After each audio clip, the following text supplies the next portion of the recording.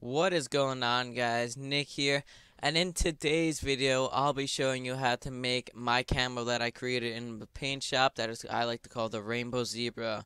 So as you can see here on screen, I have it on my RK5, and you can't cover the whole gun unfortunately, but you can cover the the main part of the gun. So as you can see, it's right there. I'm gonna go ahead and show it to you on another gun as well, and right here.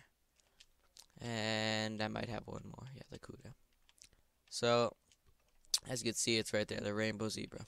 So basically, what you're first going to want to do, it's a very simple camo to make. So what you're going to need to do is go into the paint shop. Now once you get there, you're going to select whatever gun you like to use it on. So I'm going to go ahead and pick the M8. So you're going to press Create New. And what you're going to start to want to do is just grab the half tube shape and keep making it across the gun like this. So you're going to want to make it like this. Right there.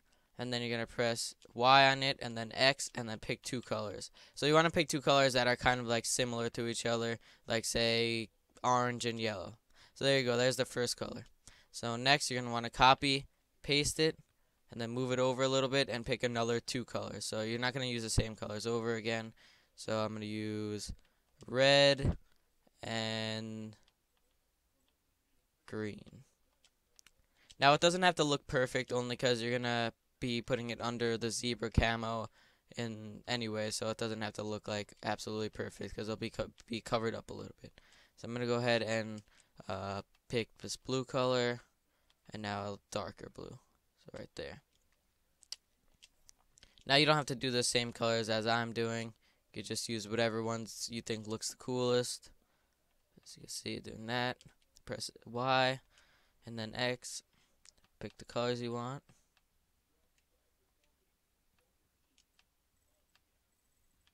Pick this one. So basically what you're doing right now is just making a little bit of a tie-dye fade, and then it'll be covered up so it'll look like rainbow at the end.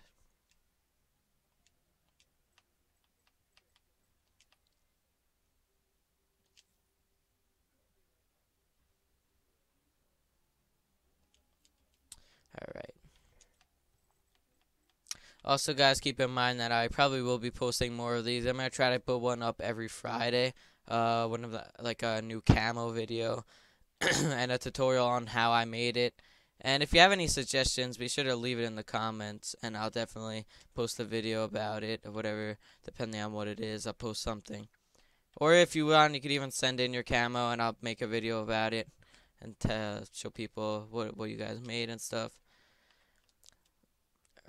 So as you can see, we're almost at the end, and you're just going to keep picking whatever colors you like in this. So here we go.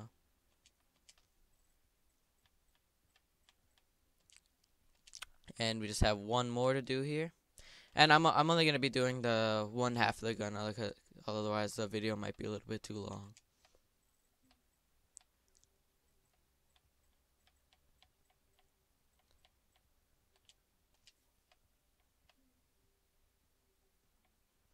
Alright, so as you guys could see here, we finished the whole side of this gun. So now, once you finish this part, there's really nothing that hard to do. All you have to do is go into patterns, go down until you see tiger print. Yes, I know it's tiger, not zebra, but it looks like zebra. It looks pretty cool. So what you're going to want to do is you're going to want to separate it into different parts of the gun like this so you could see the camo well, and it's just not a bunch of black lines. So here you go. Just keep doing this. Copy and pasting it. One more time.